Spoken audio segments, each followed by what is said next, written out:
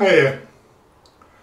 A few days back a subscriber asked how to submit a number of bets on the one selection with each bet being separated by a certain number of ticks.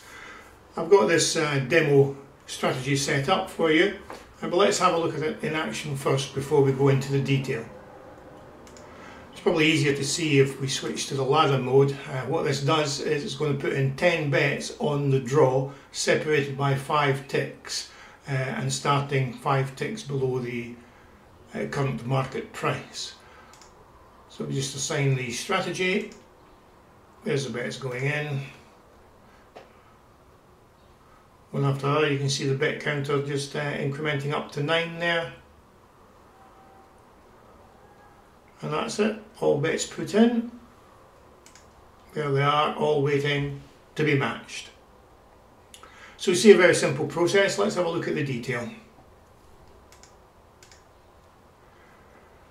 The thing that's actually doing the work is the second rule here.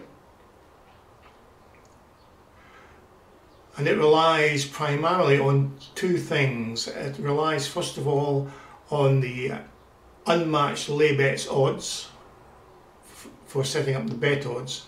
We've got that set to the min odds and minus 5 ticks. So what it's doing there is each bet that goes in is going to be less than the one before, so that when this rule fires again as it goes through its iterations, it checks to see what the minimum odds on that selection was, finds that it's 5 ticks less than the previous one, so it then puts in another bet 5 ticks less than the one that's just been entered.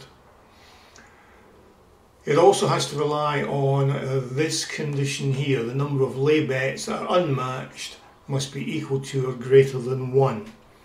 The reason for that is if you don't have that condition in, that rule will fail because there's nothing in the unmatched bets panel. There's no unmatched bets for it to base its iterations on.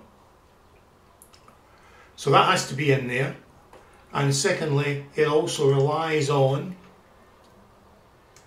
this rule here, which puts in the initial bet. So you need to have an initial bet going in there before that rule will kick in. Now that's interesting because although I've set that initial bet placement within the strategy, you don't need it there.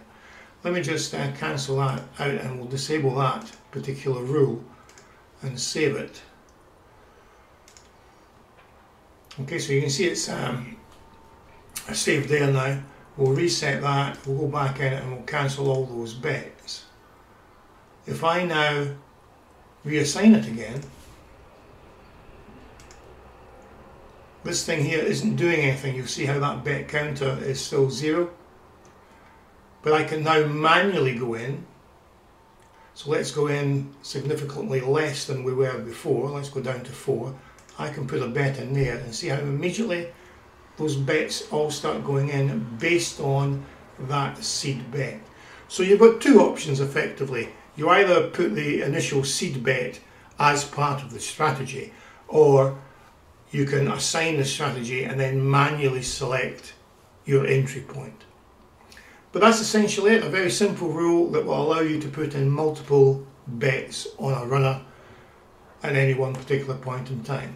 The only thing that I would flag up to you is that you may need to adjust the wait time for the repeating execution count. So you'll see I've got this set to execution count of 9. Keeping in mind that there's another bet that goes in to kickstart the process, so there's a total of 10 bets going in. I'm doing this pre-kickoff on a football match, but if you're doing it in play, you may have to adjust the wait time to take into account the in-play delay. That's just in case there's any conflict between those timings. That's something you would need to play with. Okay guys, that's essentially it. Hope you found that useful. I'll speak to you later.